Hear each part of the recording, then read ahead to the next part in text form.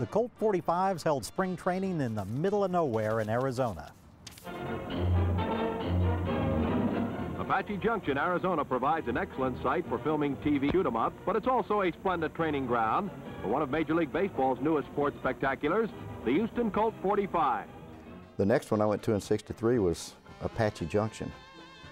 And there was a hotel, service station, and that's about all.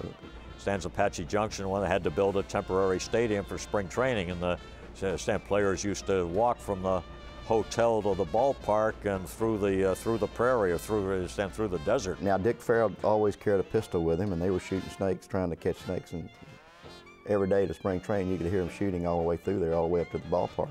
I never forget the day I loaned Dick Farrell, my car, and then about 4 or 5 hours later he finally brings it back. And where were you, Dick?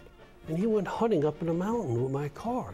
He got stuck somewhere. And the players sort of blended into the old Western saloon kind of environment. Mickey Herskowitz, who is another character in his own right, was a young beat writer for the Houston Post at that time, and he put together a collection of very memorable columns about training in Apache Junction. Colt Stadium amenities for the players were Spartan. Sure, it didn't have all the accommodation that you would see elsewhere, like you see now especially. But at the same time, it was fun because everything was new. That new clubhouse, it might have been small, but it was new. Everything was new. We had a little building outside the left field line that had nothing but windows and big fans. No air conditioning at all. It was a little tough after a Sunday afternoon game and going in there and sitting in that place. It was still just as hot in that dressing room as it was out on the field. One thing they did have was fancy Western duds that Judge Hoffines made them wear on the road. The judge had a tailor-made, and we had to go downtown, have them made, fitted. We had hats and boots, orange and black boots. And everybody tried to leave their hat on the bus, and somebody'd pick it up and bring it to you and said, "I think you left this," but we had to wear them. We used to pass by at the airport, coming through the terminal. They all thought the rodeo was in town. We were going through the airport in L.A. one night, and the lady stopped and said, "When are y'all going to be performing?" She thought we were a cowboy band. Announcers for the Colt 45s came over from the minor league Houston Buffs.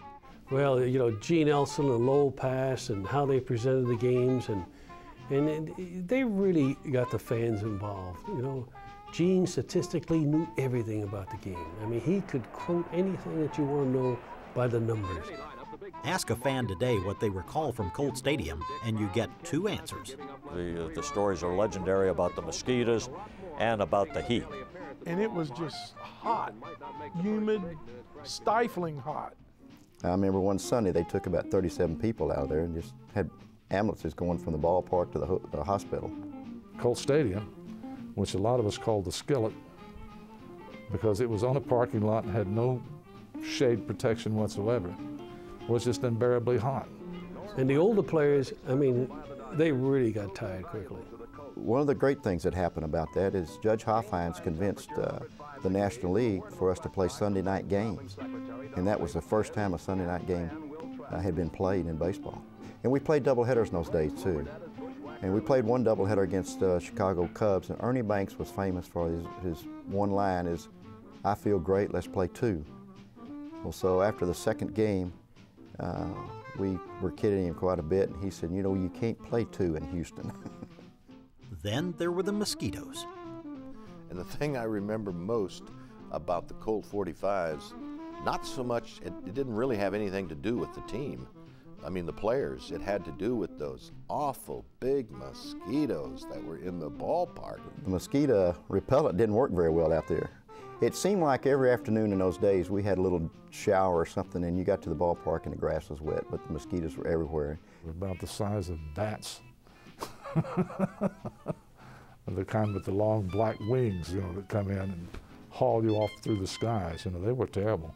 I mean, and I had come from the north, and I'm down here in the middle of the summer in Houston, Texas, with these huge mosquitoes that are eating me up out at this rotten stadium. In the days we wore the inner socks with the white inner socks, and when you get through playing, you look like you'd been through a briar patch. I mean, blood spots all over your socks. They sprayed a little bit, but they couldn't do anything with them. It was just out on that prairie out there in South Houston. See, this woman looks like she had hair on her arms, and they were just all mosquitoes. You had to take mosquito repellent. For all of it, the 1962 expansion team could have been worse. The National League, with the addition of the Mets and the Colt 45s, had 10 clubs. And we actually finished 8th. We beat the Cubs. The Cubs finished 9th and the Mets finished 10th. We won the first 3 games of the season. And Judge Worrell Hoffines was making World Series tickets. He thought that was it. He said we had this kind of franchise. A player's life in the early 1960s was far different than today. The minimum salary was $6,000.